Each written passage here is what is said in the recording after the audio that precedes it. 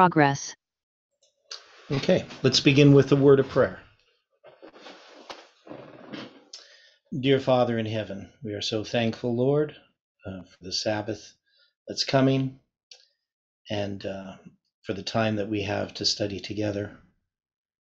We have missed the time that we have spent in the mornings this past week, and we're thankful to once again be opening your word together.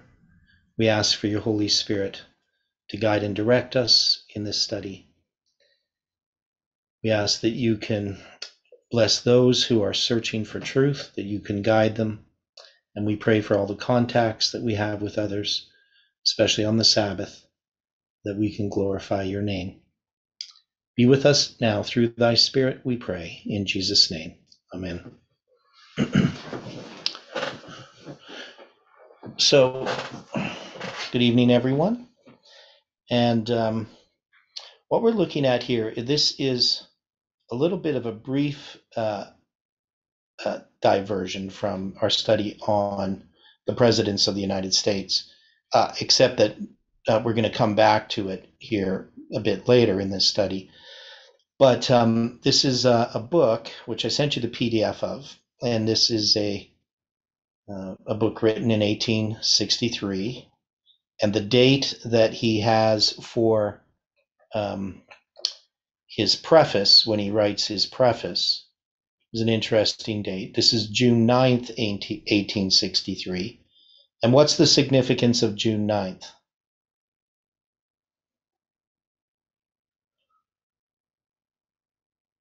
If I said June 9th, 2018, what would that remind you of?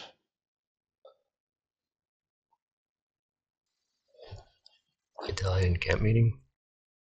Yeah, so the Italian camp meeting, the 9/11 prayer, closing the Sabbath, and that is really where our time setting starts. Jeff is going to close the camp meeting. On the next day, Parminder is going to present the idea that we can set dates. And so that's going to be from the way that Daniel from Brazil counted it. He counted it from June 10th, 126 ordinal days to October 13th. But I counted it as cardinal days from June 9th.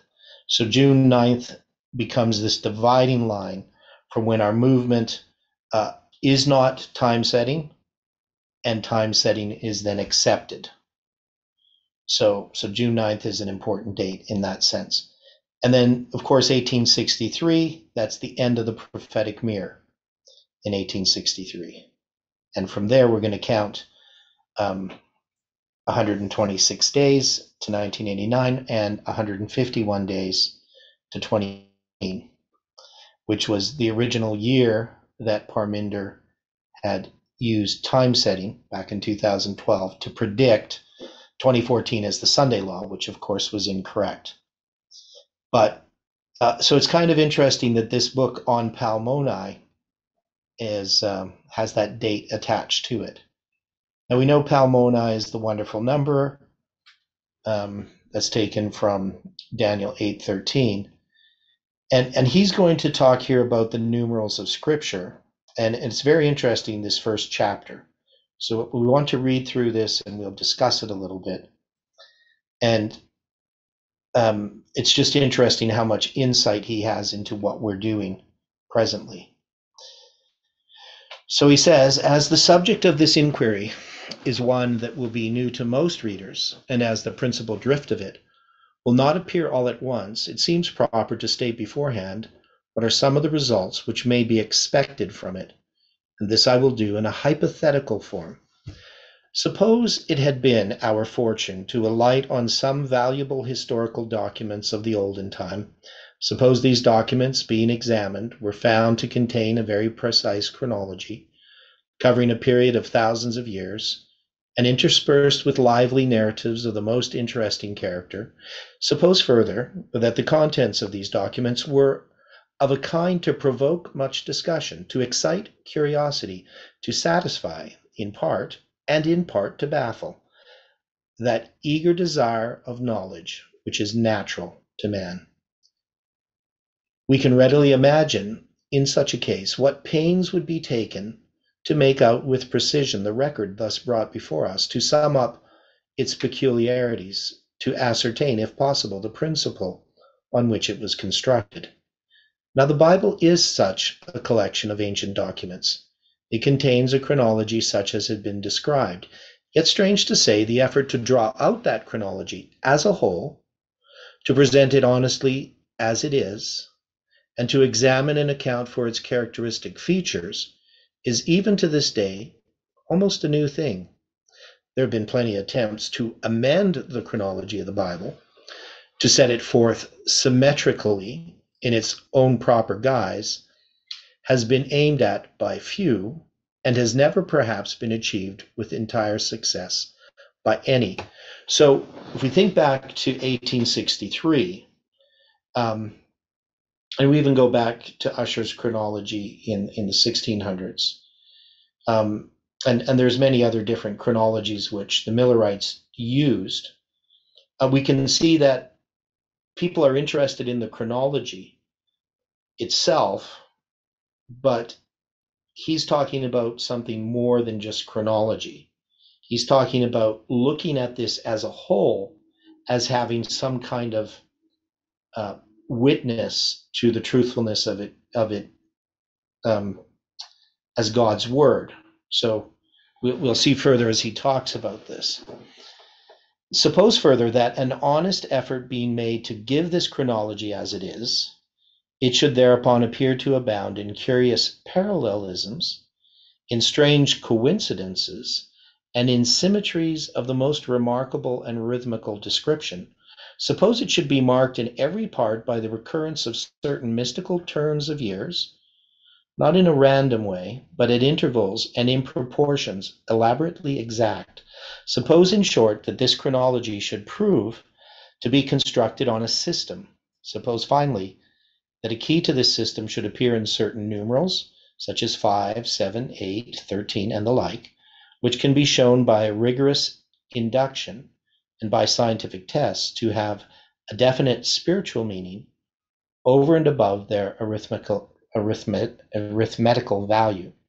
Now, he mentions here Brown's Ordo Seclorum as the nearest approach to a success regarding somebody laying out the chronology. But in one or two points, as I expect to show, he has substituted conjecture for facts, preferring epochs of his own to those given him in Scripture. Now, I mentioned this footnote here because this is kind of an important point. So we know that Ussher has a chronology, and we've used Ussher's chronology as Seventh-day Adventists for a long time. And we see certain things in Ussher's chronology. But when we had worked out the chronology in this movement, we saw things that we couldn't have seen before. And the approach that we used was to just accept the Bible chronology. That is, we weren't going to amend it.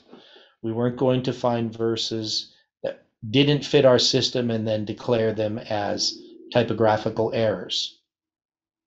Right? So once we allowed the chronology to speak by itself, then we could see these structures. And that's what he was doing. That's what he's talking about.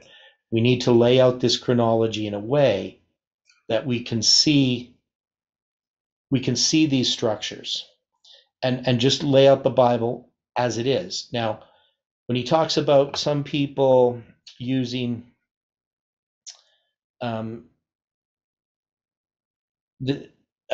is it here? Anyway. Well, plenty of attempts to amend the chronology, but also I've seen a lot of people try to, they have some system in view, some idea or pattern, maybe Jubilee cycles or sabbatical cycles or cycles of 251 years one guy had. And then they force the chronology of the Bible to fit their theory. And that's not what he's talking about. He says, what we need to do is to just lay out the chronology and then see that there are things in it that are going to speak to its design. So he says, in such a case, the proof of design in the peculiarities of the numerals of Scripture would be of such a character as no one could candidly disregard, The notion of chance coincidences would be absolutely excluded. Of course, one thing, what has we seen, even people in this movement, when we look at these coincidences of Scripture, and we know that they show design, what have many people done with that? Make predictions. Well, I'm talking about, we have proof of design, but what have people done? Have they been able to look at this candidly? Could they disregard it? There's cherry pickers. Yeah. So people have said coincidences aren't of God, right? So they've said we can't look at any of this evidence of these dates and these structures. That the Bible doesn't really deal with that, right? So we've experienced that in this movement, correct? Mm-hmm. Yeah. Yeah. But yet we know that is something that really you can't honestly argue against. Simple examples, the prophetic mirror, that all of the years in which the prophetic mirror has its dates that are marked, there's 8 dates, 742, 723, 677, 457, 508, 530, 538, 1798, 1844, and 1863. These are all the waymarks of the prophetic mirror. And each one of those dates is connected with a leap year that is going to begin in connection with the spring equinox. So I'm not going to go into that, but the chances of that occurring are so absolutely impossible by chance that you would have to accept it as design. And yet it couldn't be a design that the Bible writers had somehow thought up. That is, somebody who says, well, the Bible is just written by men, they would have to admit, if they looked at it honestly, that the chances of the prophetic mirror producing those, we never created the prophetic mirror based upon that. So we use Bible prophecy, and then we look at it afterwards and we notice something. And so that's what he's really going to be talking about next. He says, but suppose further that the system thus discovered should be latent. Now, what does latent mean? Anybody have a definition for the word latent?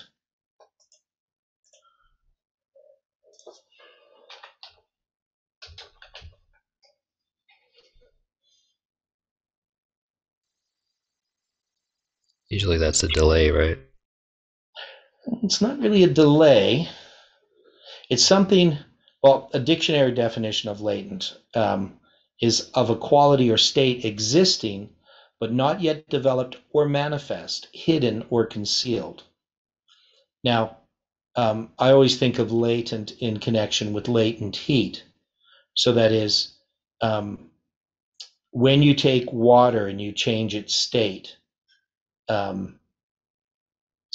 from when you boil water, for instance, you have this energy that's stored in this the steam, right? And so what happens with that energy? Because it takes a lot of energy to move water from being water to being a gas.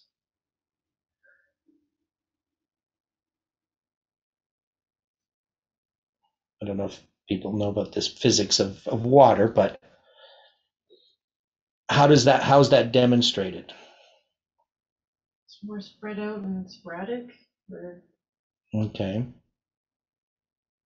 busy. So if you come in contact with steam, what will it do to you? Moisten you. Well, yeah, it depends on, so it will condense. If it condenses, it's going to release the heat that's in it, right? Mm-hmm. Now, if you get very close to steam, it can burn, and it can burn more quickly and more severely than hot boiling water itself. Right? So that's latent energy or latent heat that's stored in that steam. And so when it condenses, it will release that heat. So these principles of latency, when we're dealing with something like scripture, what are we talking about? Yeah, steam is hotter than boiling water, as Iran said. That's what I was trying to say. So when we think about something that's latent, it's something that's not yet manifest. It's stored up in scripture. And it's stored up in a way that's not readily obvious. So now he says in the same sense that the laws of nature are latent. I just used one of them, but that's more direct.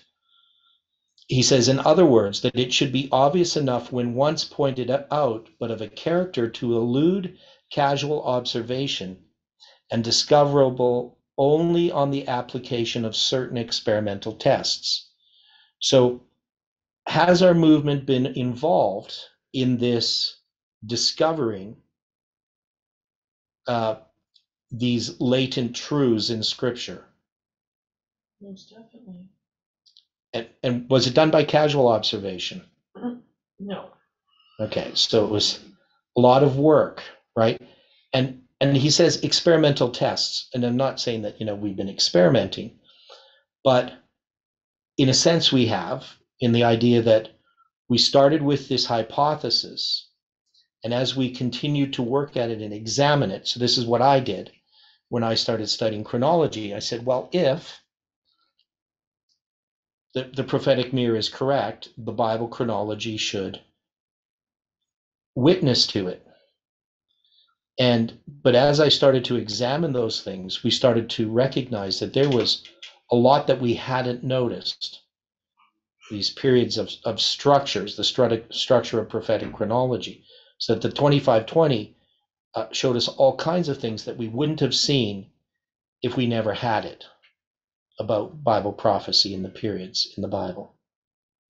So he says, suppose one key to this system should be found in 2 or 3 seemingly casual utterances of the New Testament, and another key or 2 in 3 well-known dates of ordinary history.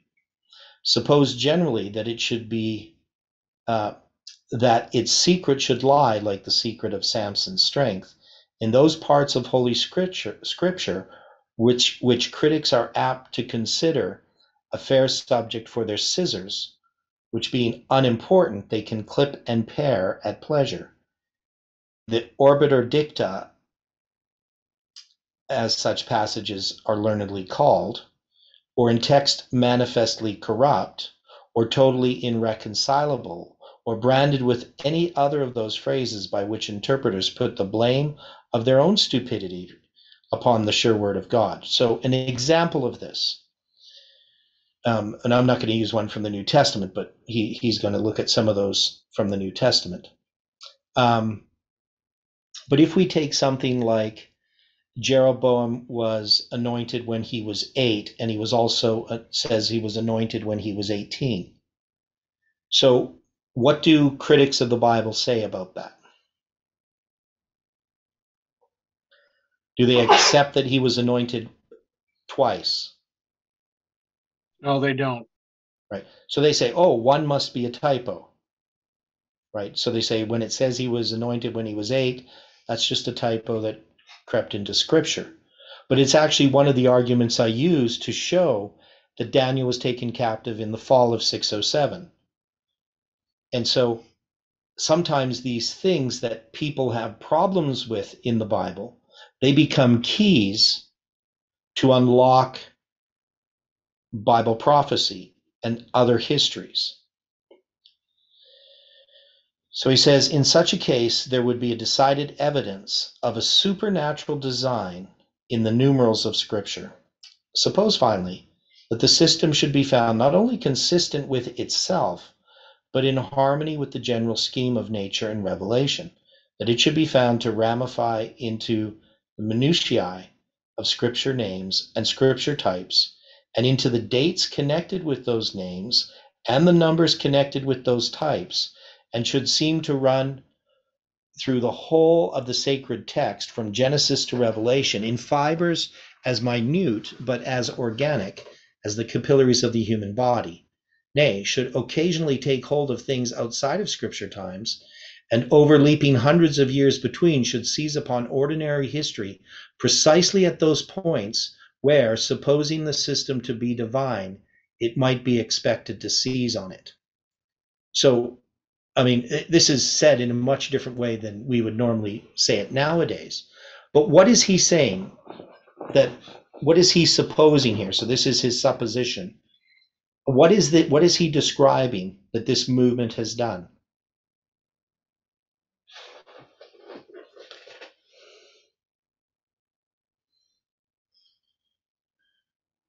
So he says Scripture names, Scripture types, the dates connected with those names, and the numbers connected with those types, that they run through the whole Bible from Genesis to Revelation.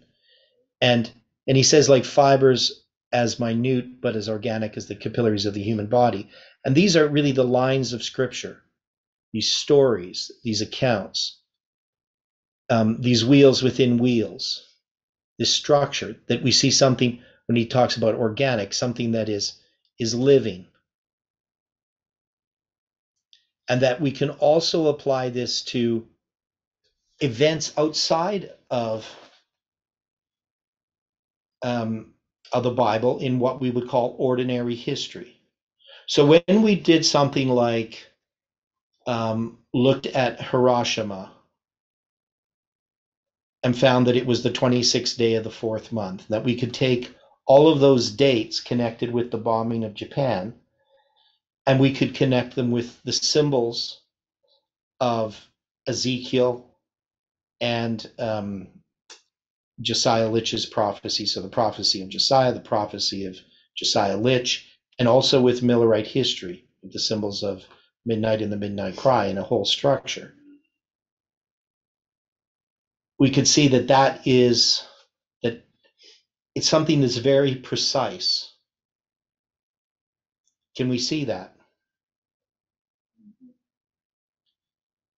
And it wouldn't make sense for somebody to criticize that. That is one of the real problems I had, and I'm not just trying to be hard on the people who rejected this chronology. But when I look at what we found with Hiroshima, for instance, there is no way that could be not true, that we could have those dates dealing with, the dropping of not just the atomic bomb, but when it's first tested, when the ultimatum is given, whatever it's called, I can't think of it right now. And then also Nagasaki, and then also Kokura, and all the other dates there. I mean, they're the dates that are given to us, and all of them witness to our message. And yet people could take that and say it's not important because something didn't happen the way that we expected. But I don't think you could take that witness and just cast it aside. Any thoughts on this? What he's talking about here? I mean, I think it's quite remarkable that he's writing about basically what we have done in this movement. Any thoughts?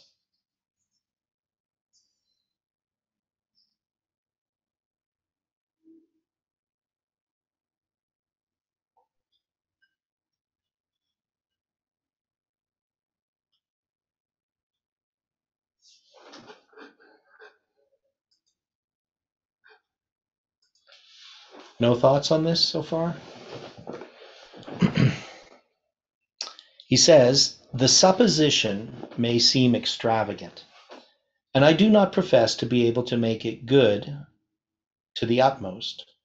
Supposing, however, that it can be proved even in part, and that in such instances as are capable of being tested mathematically, it should be shown to hold true, then the evidence of a supernatural element in Scripture, of a supernatural life pervading its organism, would not at all fall short of a scientific demonstration. The present inquiry is an effort in that direction. It does not pretend, however, to cover the whole ground. It is an examination of one little corner of a vast field of inquiry, a field more familiar to the early church than to Christians of our times. The great and fertile field is the symbolism of Scripture. So it is true that people in the past would have understood this much more than people in the present, especially Christians in the present and even Adventists in the present. So he says, anyway, the inquiry divides into three parts, which, as originally undertaken, were three separate investigations, begun at different times and from different motives, with no idea when they were begun and that they would be found to be connected. So in discovering this himself, he was looking at different things that he was studying and found that they were related. And this is kind of what happened to us. The first is merely a summary of the 6 epochs and 6 days of preparation for Christ's kingdom, an arrangement adopted by the writer many years ago, partly for its convenience and partly for the beautiful analogy it presents to the 6 days of creation. So have we done anything similar to that, using the 6 days of creation as typological?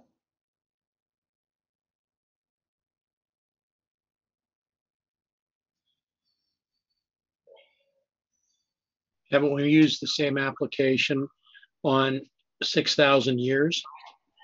Yeah, and so so in the 6,000 years, and he doesn't divide the epochs exactly 1,000 years, 1,000 years, 1,000 years, but he looks at that there's a structure, that the 6 days of creation are symbolical of these periods of time. And we've done this sort of in another way because we've used the reform lines. So in our study of understanding the line, we've recognized that there are these periods, these 7 divisions of time, which we would call, the arrival of the first angel's message, the formalization of the message, the empowerment of the message, and the arrival of the second angel, etc., all the way up to the arrival of the third angel. So we have these 7 waymarks, and that we can divide all of history into these 7 waymarks, and that we can then zoom in on these waymarks and see, again, this structure of 7. So he's taken what we did in one of our earlier studies dealing with, I can't remember the title of the study that we did, but we started with Genesis, chapter 1, and we looked at creation. And we could see that there was this reform line in creation, but that this expanded into other reform lines, but particularly to the entire reform line of the history of mankind, right? So this is what he has done. So he started looking at this, seeing the 6 days of creation represented something symbolically leading up to Christ's kingdom. And he says the second is a simple summing up of the dates and periods given in the Hebrew scriptures. This was undertaken with a view to correct 2 or 3 obvious errors in Brown's Ordo Seclorum, and with an idea that the mistakes of this ingenious author being corrected, the symmetries which he points out, would prove to be delusive. So he was trying to basically disprove Brown's Ordo Seclorum. So this is Ordo means world, Seclorum just means it's basically the history of the world, or the chronology of the world, I guess. The order of the world, I guess is what it is. Ordo means order, Seclorum means world. So anyway, he had this chronology, that's just the title of his chronology, and he has some mistakes in it, but Brown had noticed some symmetries. Well, so this author here was examining those things, trying to find that there was a flaw. He didn't accept that these symmetries were real. And that's very similar to what I did when I was looking at the 2520. I was trying to basically disprove it, not to prove it. The result, however, was entirely the opposite. Few of the parallelisms were touched by the correction. That is, once you make the corrections in Brown's chronology, it didn't really affect anything. So one thing we can see from that is even a chronology that has some mistakes is still going to have some of these structures are going to be seen. And he says, while many not noticed by Brown and of more systematic character than those which he had noticed were brought out to view. So as he refined the chronology, he saw even more that there was a systematic character to the chronology of the Bible. And so if this author were alive today and he had gone through Stephen's tabled history, I think he would accept that this is even more systematic. It is, as we've refined the chronology of the Bible, our understanding of it, through the acceptance of the 2520 as the key, that it's actually brought to view that something that this guy was just touching on the surface. He was just noticing some things. But because he doesn't have a correct chronology completely, he has some things quite right, but other things a little bit off, he wouldn't be able to see some of the things that we see. So he says his mistakes, in fact, conceal the most beautiful of the parallels. And though he gives instances enough to show that there is something very remarkable in the sacred times and seasons, yet there are hardly enough to prove the principle that seems to pervade the entire scheme. In the table of dates, as corrected in the present work, the general plan comes out so clearly that it may be taken in at a glance. And so we can say that the same if we were to look at this guy's chronology, we would see that there are some errors that if he had corrected, he would even see greater things.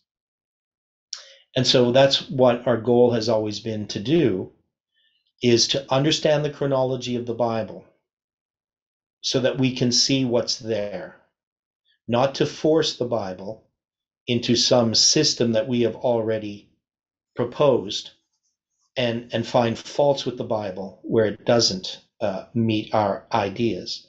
And that's usually what man does. In the table of dates, as corrected in the present work, the general plan comes out so clearly that it may be taken in at a glance, as he says. And we're going to see that that's going to be true as we continue to study further. Now he says the third branch of inquiry is a curious, and I fear may be thought a rather frivolous one. It is an examination into a point familiar to the early church, and not without interest to some of our matter-of-fact moderns. It began with an attempt to ascertain how far the strange coincidences connected with the so-called nominical number 8 are capable of rigid proof, or are merely oddities of the kind which may amuse an idle moment. So this, for him, and the reason why this is interesting to me now, is we're dealing with the 8th president, right? The 8th head, however we want to look at it. And he does some studying into the number 8. That seems to be one of the big things that that he discovered, is that the number 8, its significance in Scripture. And so I think that's something that's really going to apply to our study at the present time. So the number 8 are capable, the coincidences of the number 8 are capable of rigid proof or merely oddities. So he's trying to see whether that is the case. Amuse an idle moment, but for the more serious point of view are unworthy of regard. So that's how a lot of people look at these things, these coincidences of numbers. Having investigated 8, I was led to take up 7 with the same object in view. This brought me to the examination of some other sacred numbers. I've not given all the results of this inquiry. Those that I have given, however, are fair samples of the rest, and may serve to show, if nothing more, that the early fathers had some excuse for their devotion to this curious branch of study. It was after I had made some progress in the third of these inquiries that I noticed how intimately they were connected. how the table of dates fell within the scheme of days and epochs, and what light the sacred numbers shed on the peculiarities of the table of dates. With these remarks, I invite the reader to accompany me on a short excursion into this region of sacred chronology. It is not as dry a field as most people imagine. There are flowers and fruits in it. And though the flowers may be partly of that kind which a learned and devout fancy can create at pleasure, yet many of them may be, and some of them doubtless are, of his handiwork, who orders the times and the seasons, who numbers the very hairs upon our heads, who determines man's days and the number of his months, and who may intentionally have clothed the otherwise dry details of time's progress with something appealing to the imagination, out of that same abounding goodness which furnishes springs in the desert, or hangs the delicate and ethereal harebell upon the face of a bare rock. And I may say in conclusion that the difficulties of the inquiry are less than might be supposed. An English Bible and concordance, a moderate facility in the rule of simple addition, access to a few of the settled dates of ordinary history, and a willingness to trust one's own rather than other people's eyes is all the critical apparatus that will be needed for our purpose. So what does this remind us of?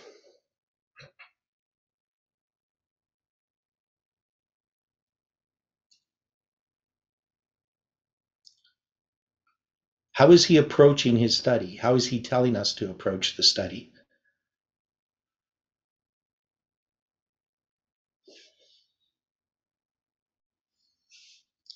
Similar to Miller's rules, correct? Right. He's comparing the historical events in the light of the Bible prophecy. Mm-hmm.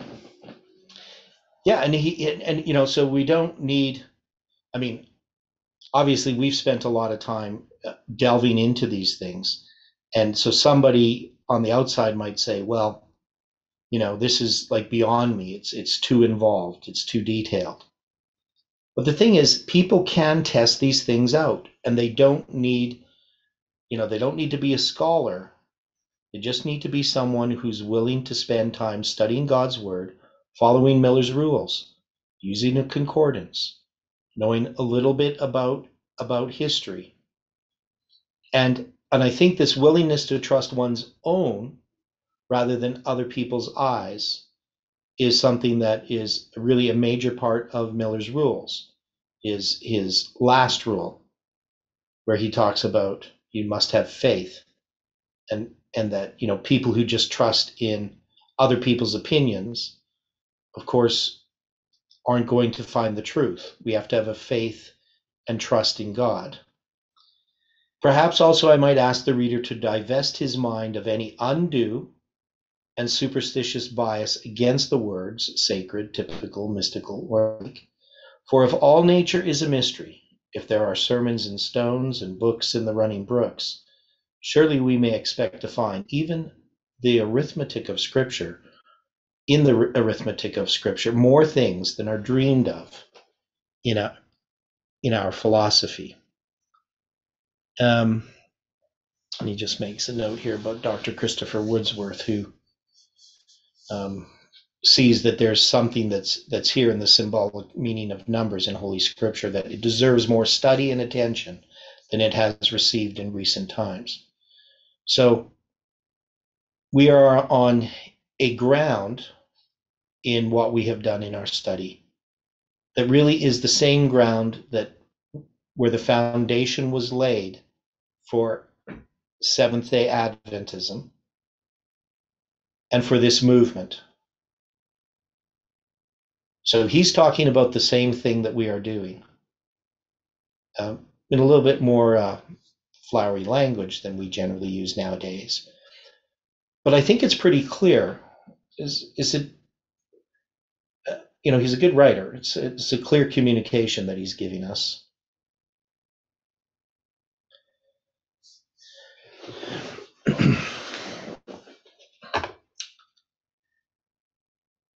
Now, I'm going to change gears a little bit here, but any final thoughts on this? I'm going to come back to some things in this book later on.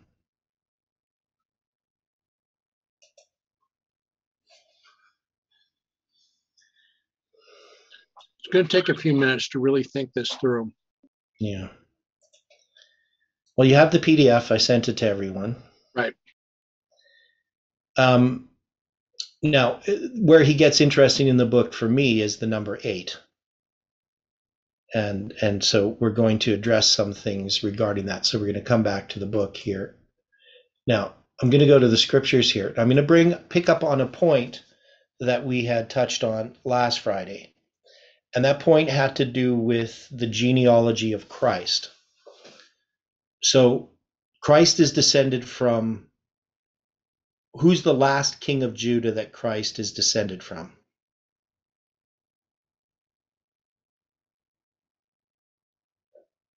Manasseh? No, not Manasseh. He's not. So we got the kings of Judah, right? The last king of Judah is Zedekiah, but we know that Christ is not descended from Zedekiah.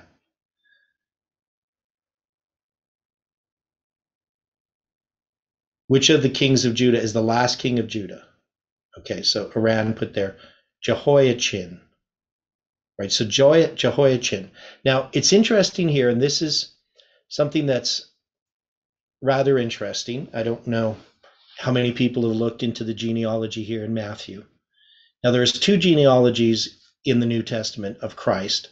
One would be referring to the genealogy of Mary, and the other would be referring to the genealogy of Joseph. And in this case, Matthew is giving us the genealogy of Mary. So Christ is descended from Jehoiachin through Mary. So he's actually literally the seed of David. But he's also has a genealogy which goes back to a different son of Solomon. So in this case here, this is what we would call the kingship line. So we have, I'm just going to go back, read some of this. Jesse begat David the king. David the king begat Solomon of her that had been the wife of Uriah. And Solomon begat Rehoboam. Rehoboam begat Abijah. Abijah begat Asa, etc. So this is the chronology of the kings. And then you're going to have, this is kind of interesting. Hezekiah begat Manasseh. Manasseh begat Ammon. Ammon begat Josiah. And it says Josiah begat Jeconiah, so that's Jehoiachin, and his brethren, about the time they were carried away to Babylon. Now, what does this mean here? Did Josiah beget Jehoiachin?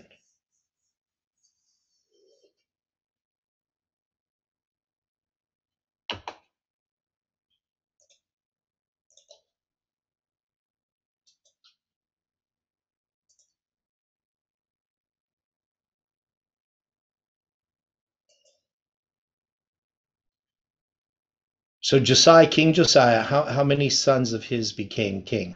From the way you're asking the question, I would have to say no. Yeah. So Josiah did not beget Jeconiah or Jehoiachin. He had Mattaniah, who became Zedekiah. He had Jehoahaz, and he also had Jehoiakim. Those are his 3 sons who all became king. But Jehoiachin is not a son of Josiah. So what's happening here? Are they jumping a generation? Okay, so we would say they're jumping a generation. The question is why? Well, if we were comparing this with the priest line that is shown out of Ezra, we can see directly that there were several priests that we are well familiar with that were not being listed by Ezra. Okay, so yeah, so now we're going to see something quite interesting here. So what we would say is that Josiah actually begat, what did they call him? Anyway, it's going to be Jehoiakim and his brethren. So there is, now I don't like to say there's a typo here, but we can quite clearly see that there is. And I'll show you why here in a second. Because there's a system that's given here. And it says, so all the generations from Abraham to David are 14 generations. And from David until the carrying away of Babylon are 14 generations. And from the carrying away into Babylon unto Christ are 14 generations. Now, if we were going to count these, so we're going to do this. So we're going to have Abram, Isaac, Jacob, Judah, right? So that's going to be the kingship line. Pharez,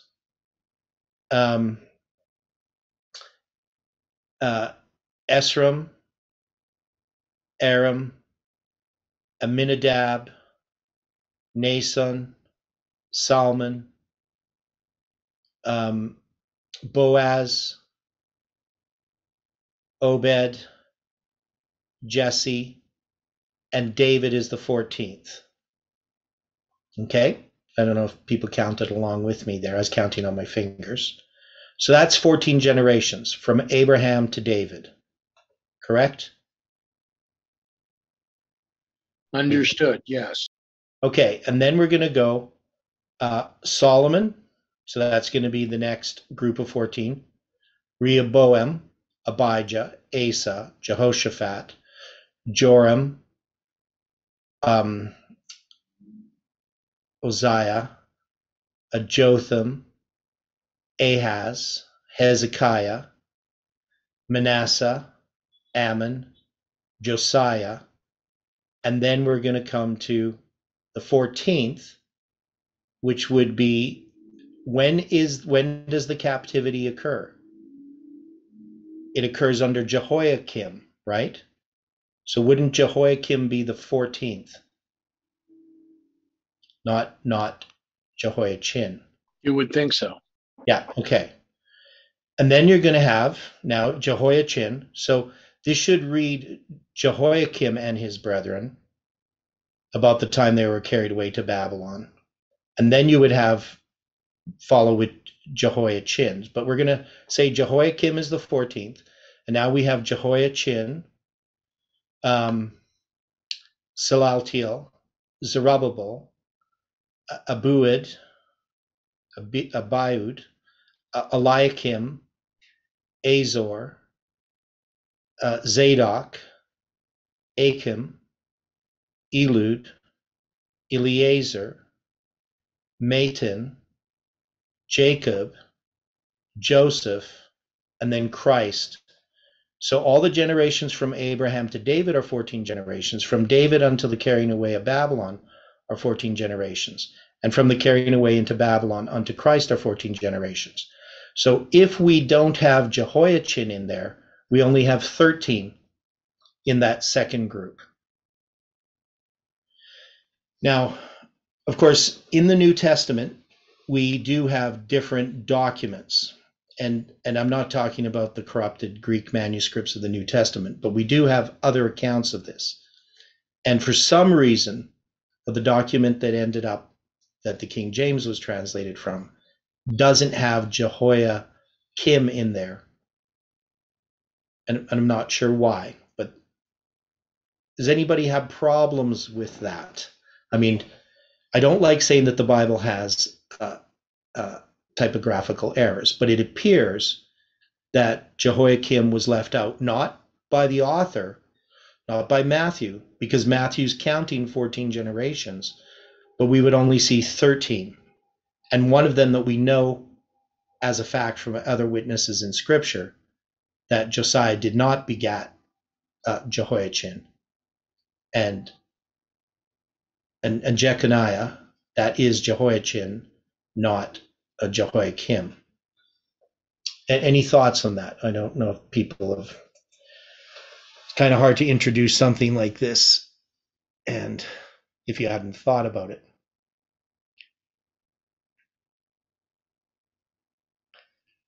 Right. Now let's just do a little bit of a study on this. Now, the importance of this you'll see as we go on. It says some read Josiah begat Jachim, and Jachim begat Jeconias. Right. So there are some other documents that do this, but in the treasury of Scripture knowledge, which is very similar to the King James translators of the 17. I can't remember which year that is, Dwight. What's the year of that Bible where they put all the footnotes? 1769. 1769, right? So it's the 1769 King James. And so these are basically the same footnotes. But when we look at this, we will see all this here in 2 Kings 23:31-37. Jehoahaz was 23 years old when he began to reign. Here, I'll just click on this.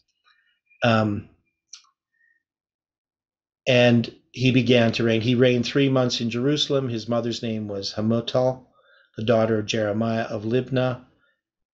And so that Jehoahaz, that's the son of Josiah.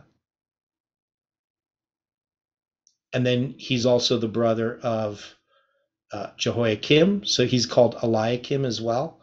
So, and he did that which was evil in the sight of the Lord, referring to Jehoahaz. He reigned only 3 months.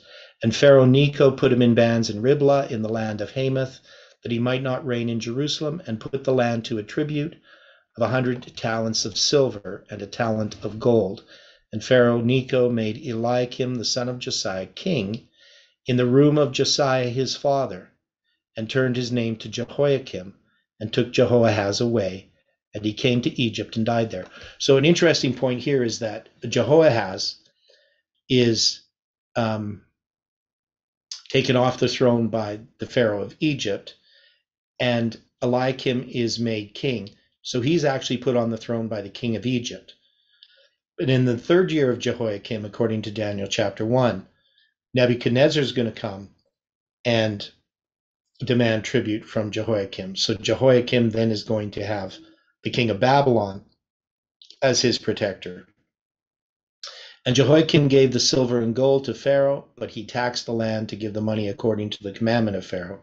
He exacted the silver and the gold of the people of the land, of everyone according to his taxation, to give to Pharaoh Necho.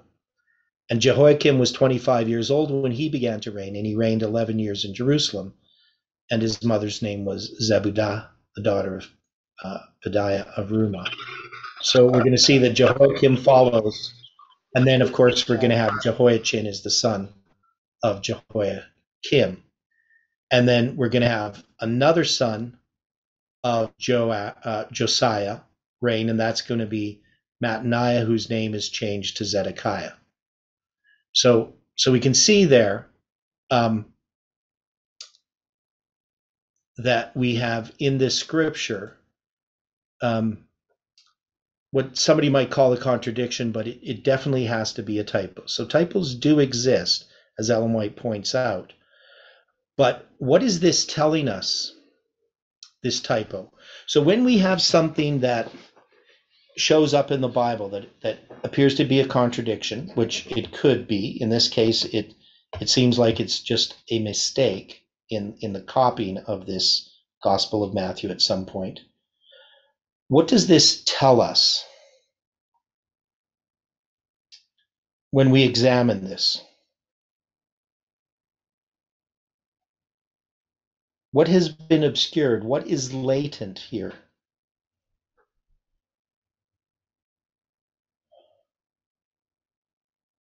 Part of the history. Okay.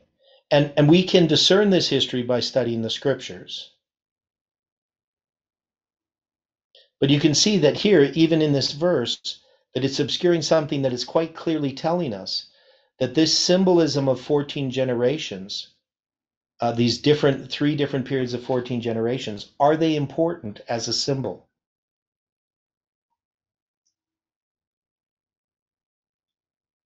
Most definitely. Yeah. So they're given to us for a reason. And this genealogy of Christ, when we look at these 14 generations, let's look at it another way. What is this first 14 generations? What is the purpose of it? From Abraham all the way to David. What is this about?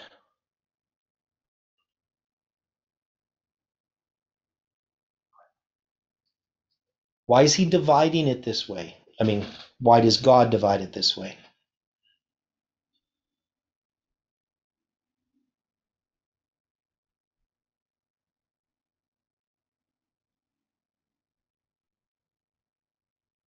Is it to show us a progression? Okay, there's a progression, yes. So there's 3 different divisions that we have of 14 generations. And if we go from Abraham to King David, so, I mean, this is marking something very significant. So this is going to be the line of Christ. That's one of the things it's talking about, from Abraham. So it's 3 equal divisions, also 6 times 7, or 42 in total, which is important. Yep, as Aran pointed out in the chat there.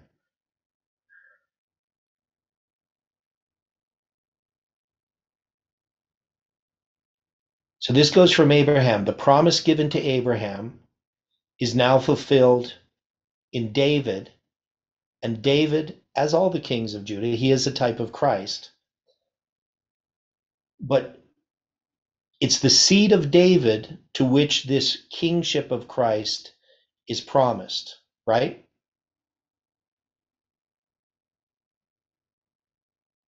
He's the son of David. So what's the significance then with these 14 generations?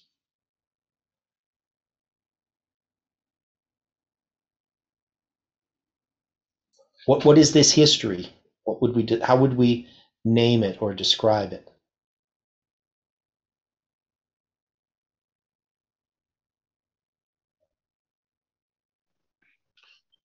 Fulfillment of the covenant from Abraham to David. Okay, it's a fulfillment of a covenant, isn't it? So this is a covenant here.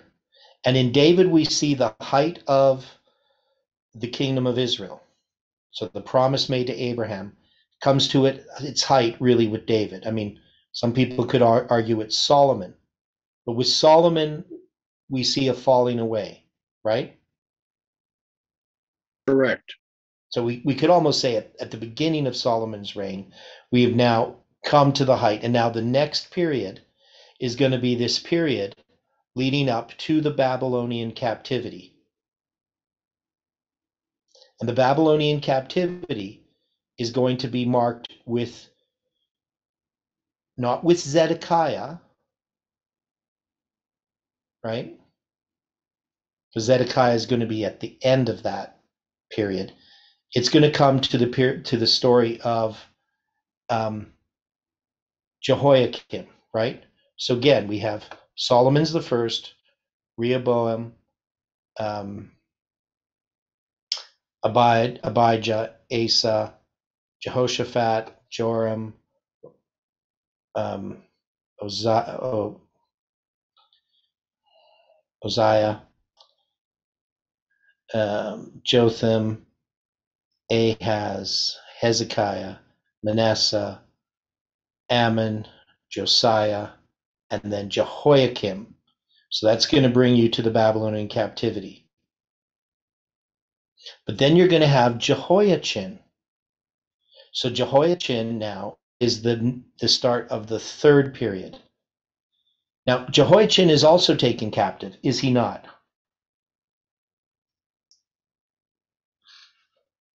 And who's he taken captive by?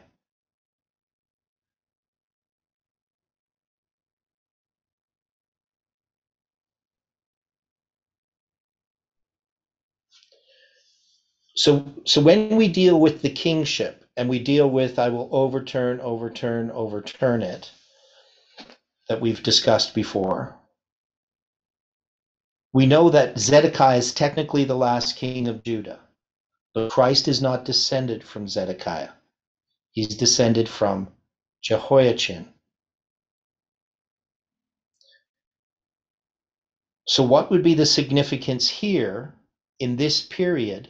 So we have the period leading up to the Babylonian captivity, right? So we have Solomon. It's going to come to the Babylonian captivity.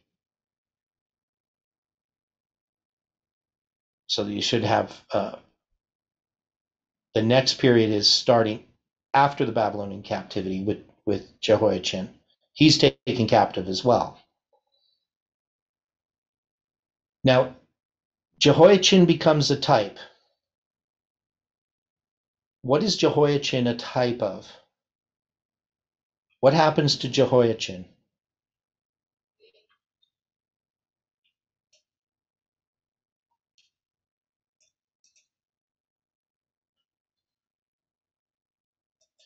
Resurrection. Okay. So in Jehoiachin's personal life, he experienced a resurrection. Now we know in Leviticus 26 that the third 7 times is the one in which Jehoiachin is taken captive. Right? I will bring a sword upon you, that ye shall avenge the quarrel of my covenant, and when ye are gathered together within your cities, I will send pestilence among you, and ye shall be delivered into the hand of the enemy.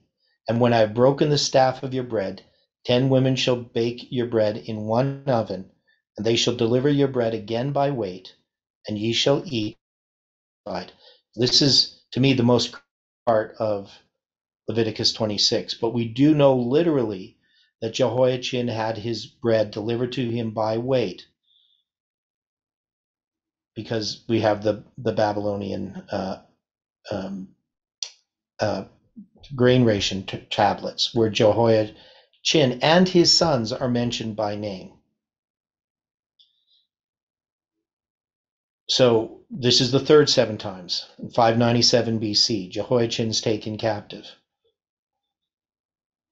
And then we're going to have in Jehoiachin's captivity, I can't remember, I think the verse, what is it? I'll just search it, it's easier.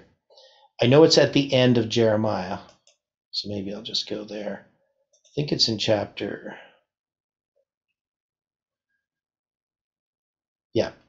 right at the end of Jeremiah. And it came to pass in the 37th year of the captivity of Jehoiachin king of Judah, in the 12th month, in the 25th day of the month, that Evil-Merodach king of Babylon, in the 1st year of his reign, lifted up the head of Jehoiachin king of Judah, and brought him forth out of prison, and spake kindly unto him, and set his throne above the throne of the kings that were with him in Babylon, and changed his prison garments, and he did continually eat bread before him all the days of his life. And for his diet there was a continual diet given him of the king of Babylon, every day a portion until the day of his death, all the days of his life. Okay, so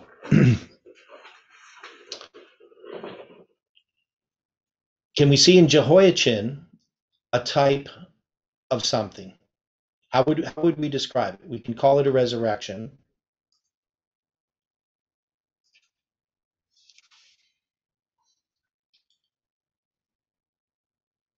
And we've noticed this before, that it's the 25th day of the 12th month. Now that's on the biblical calendar, but as a symbol, it's December 25th.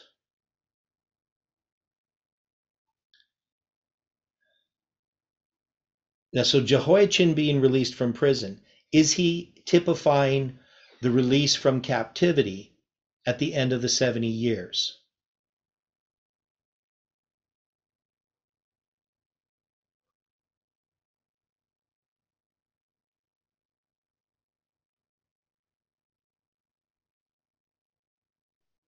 It could be. Okay. And I would say that he does, but he also represents other things. So there's lots with Jehoiachin. So we know that Christ is going to descend from him, and that we're going to be given this line from Jehoiachin to Christ as 14 generations. We also know that he's going to be in prison for 36 years. So he's taken captive. That's going to be in.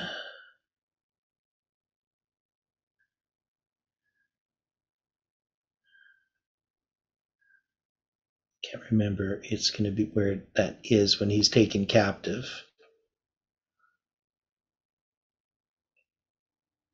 It's going to be here. The temple burned to follow Jerusalem.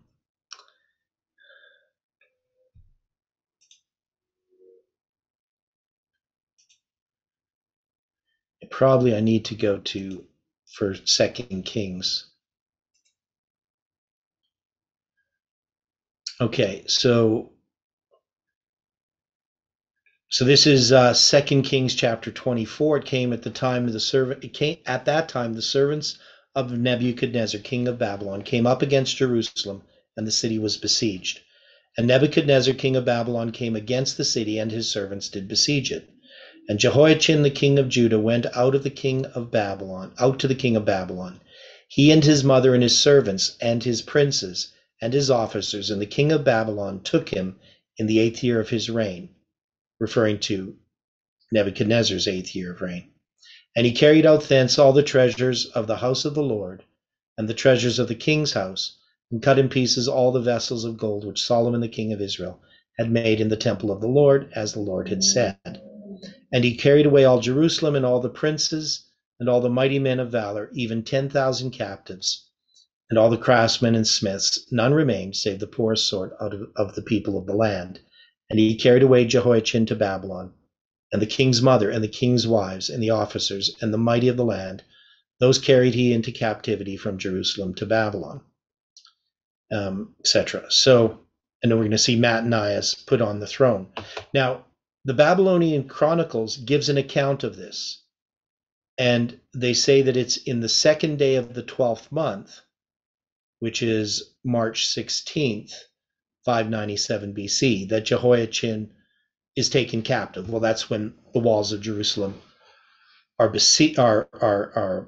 breached after a siege, and it even says that Mattaniah is put on the throne by the king of Babylon, and his name is changed to Zedekiah.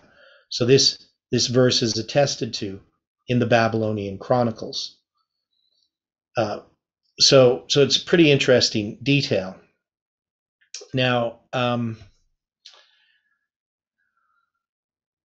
so you're going to have Zedekiah on the throne, but has Babylon already conquered Judah in the time of Jehoiakim?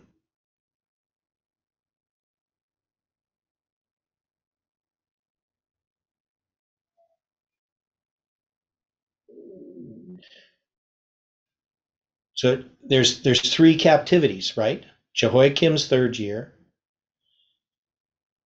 in the beginning of the reign of Jehoiachin, and then also in Zedekiah. So we have these 3 events. That's the 2nd, 3rd, and 4th of the 7 times.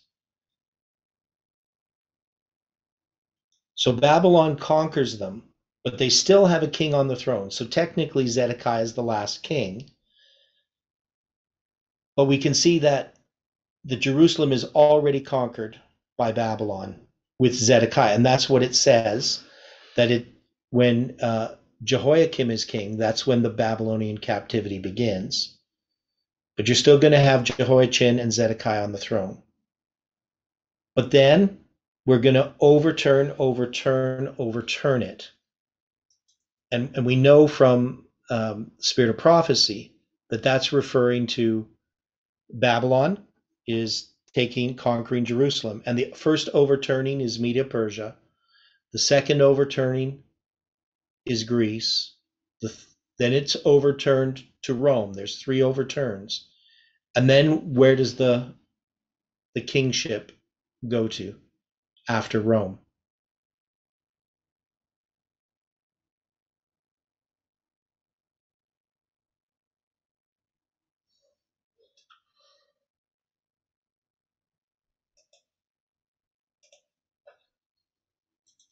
You guys aren't very talkative.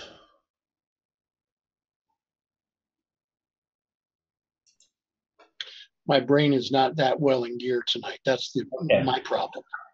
Okay. So, so we know that it's going to go to Christ. So it's overturned, overturned, overturned. The third overturning is being overturned to Rome. And then we're going to have it finally overturned to Christ. Now, we have it overturned in a sense 2 times to Christ.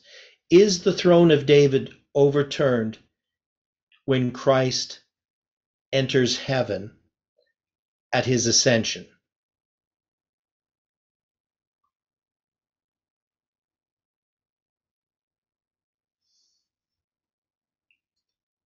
Repeat that question, please. So, is the throne of Judah overturned to Christ, like the throne of David, overturned to Christ? Does he come in the time of Rome, literally, of pagan Rome? Is the throne passed to Christ then, when he enters into heaven? Does he receive a crown? Does he receive the throne of David? No. Okay, so he partly does. That is, he's not going to reign on earth, but we know that the Bible verses that talk about Christ entering into heaven, who is the King of glory, right? So Christ is a king. He enters into heaven as a king. But he still has a work to do as a priest, right? Because he's a prophet, a priest, and a king. So he can't take up his crown completely when he enters into heaven, even though he is a king. He's a priest king, correct? Correct. Right? After he has a priesthood after the order of Melchizedek. But he has to wait till the end of the world until he takes what is rightfully his. Now, are we still in the time of Rome, according to the scriptures?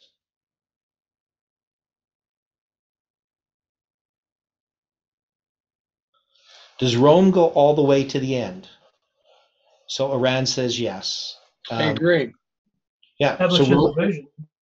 yeah, Rome is the final kingdom. There's 4 kingdoms, right? Now, Rome has its divisions and its development, but it's still Rome.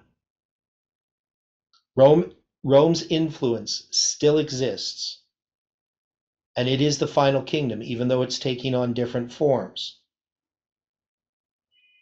And we can see that even in the United States, the symbols of the United States, how its government is operated. It takes upon these Roman forms. And of course, we see the papacy as well that still exists. And then we have a threefold union at the end, which is Babylon. But it's the dragon, the beast, and the false prophet. And in those characteristics, we can see that it's still Rome, which is an important point. So when it comes to the 8th of those 7 kings, we end with Zedekiah, Christ must be the 8th. And can we see that at the beginning of the Babylonian captivity, that we also have 3, Jehoiakim, Jehoiachin, and Zedekiah, that the dragon, the beast, and the false prophet, in a sense, are imitating that. I don't know if I'm making that clear, but do we see that when the Babylonian captivity begins, it begins with the 2nd, 3rd, and 4th 7 times, that they're all part of that? That we just don't go back to Jehoiakim, Daniel's captivity. That starts the 70 years. But remember, we have in each of those 7 times, they all are going to end with a decree, correct?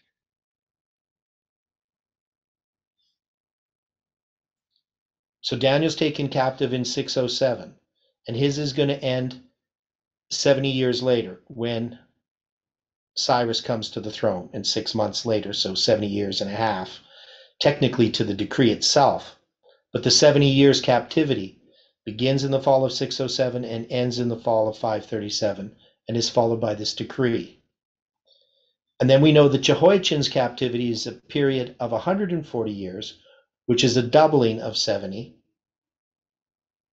And we know that the destruction of the temple marks another period of 70 years in 586 that is going to end with Darius's decree. So just like we have the three ages in Millerite history, and just like we have the three decrees that begin the 2300 days, those are prefigured by the three kings that are marking the beginning of the Babylonian captivity in this progression. Can we agree with that?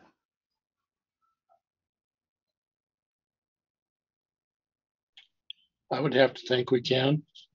So when we look at the dragon, the beast, and the false prophet, in our understanding of Revelation 17, and we can see the three heads at the end, the dragon, the beast, and the false prophet represent we say the United States, the United Nations, and the papacy, correct? Yes. Okay, so we can see that that's a threefold union in a sense.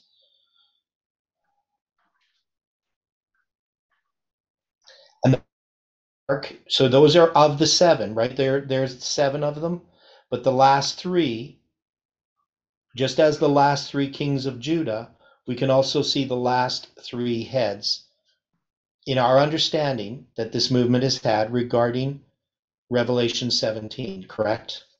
Right. Okay, so we see that parallel there. So I probably should have an illustration or some way to illustrate this.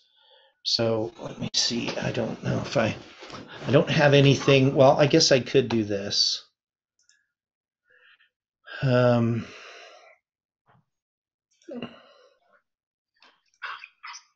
So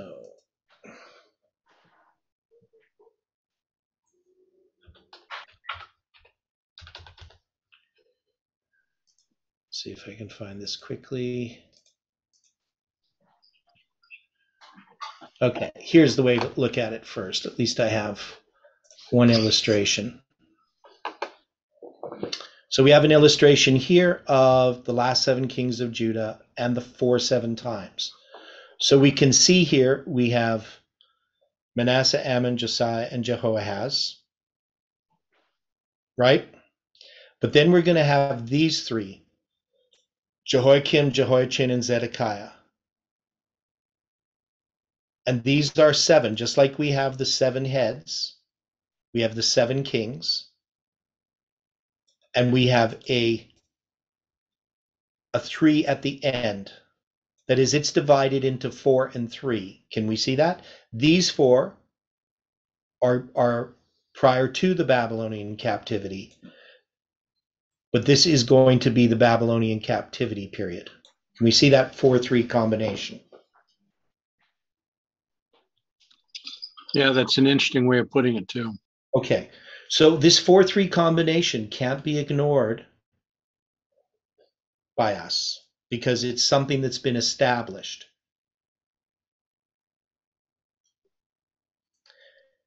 But we know that we're always going to have an eighth. In every 4-3 combination, do we have an eighth that follows? Yes. Okay, we do, right? So, I mean, and we're going to spend more time because I don't want to go past 8:30. We're going to spend more time next week looking at this in more detail.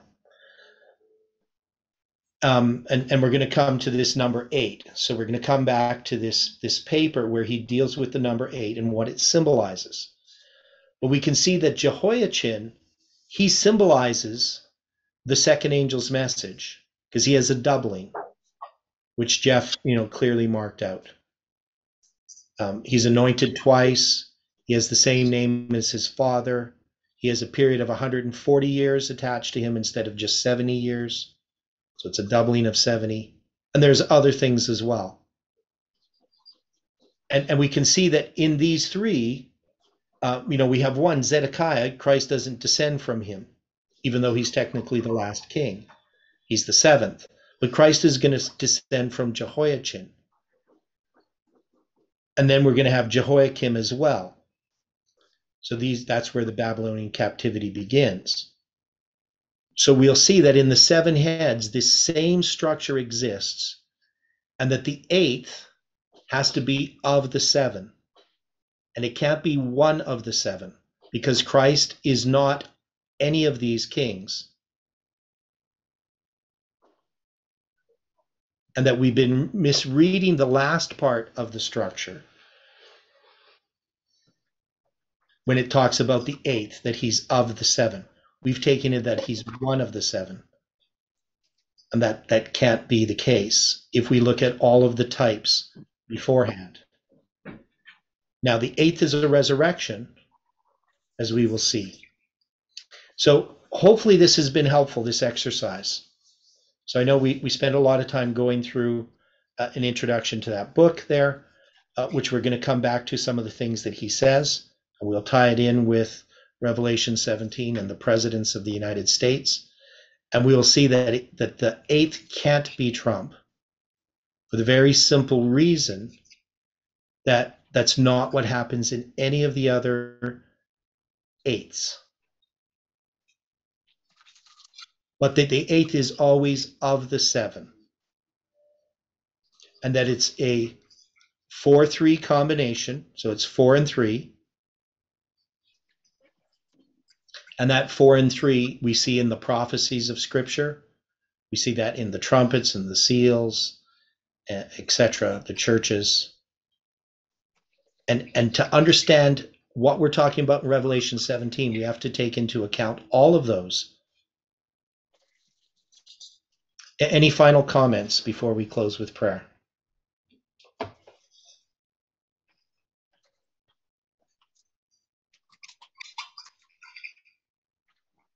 I'm just trying to wrap my head more around about this 4-3 combination and look at other examples of this.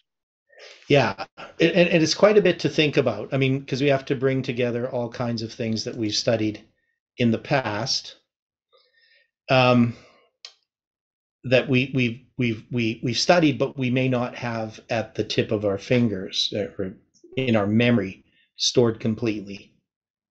But that's why we have to take the time to go through what we understood in the past and see how it applies. So one of the things we can see, and just kind of summing up where we're going and where we came from. So we came from this point where we started studying Revelation 17 based on the pioneer's understanding. And the pioneer's understanding, I think, is solid. But we also have an understanding in this movement regarding Revelation 17. And I think that's also is solid. But we've neglected to make the comparisons with all of these sevens and eights in the past. And it's providential that the book, even though it has some problems with its chronology, he's laying out how we can understand the chronology of the Bible.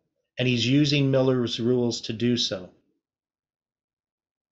And we should be able to do the same thing. We should be able to understand the chronology of the Bible simply in the way that God is showing us to do this, with the symbols, with the types. But this is all related to the chronology of this movement and how we're looking at this history that's unfolding before us. And if we're going to understand this history correctly, we have to understand the history in the past and the way that God led. So I think it's pretty remarkable to me what's happening right now. Now, before we close with prayer, just a reminder, Dwight's presenting at 7:30 Mountain Daylight Time tomorrow morning. Right, Dwight? Yes. Yeah, until 9 o'clock. And then Stephen's going to be presenting in the afternoon at 2 o'clock. So he's going to continue with his tabled history. And then we're going to have our regular studies resume Sunday to Thursday. And then next Friday, we'll take up this study again. But then the Sabbath, not this Sabbath, but the following Sabbath, The 30th. the 30th, we're going to have a Sabbath school and a church at, and I haven't figured out the time exactly when we should do that, but I would prefer to start at 9 o'clock. But that's just my suggestion. So this is something maybe we should think about or talk about when we can talk about it in the morning studies, exactly what time that we're going to do that, and figure out who's going to be speaking and doing what. We haven't figured that out yet. But we've had time for prayer and contemplation and for personal study over the last week in the mornings. Hopefully people have taken advantage of that time. And so we still need our prayers for Dwight. We need prayers for people in this movement, and for whatever God has in store for us as we continue to move forward in our studies. So let's close with the word of prayer. Dear Father in heaven, we are so thankful for all the things you teach us, for the Sabbath, and we just ask that you can continue to be with us in the Sabbath hours, that we can study together your word, and that we can be strengthened and enlightened, and that you can bring a conviction and a power in our lives. Bless each person who is studying these things, and we ask this and pray in Jesus' name. Amen.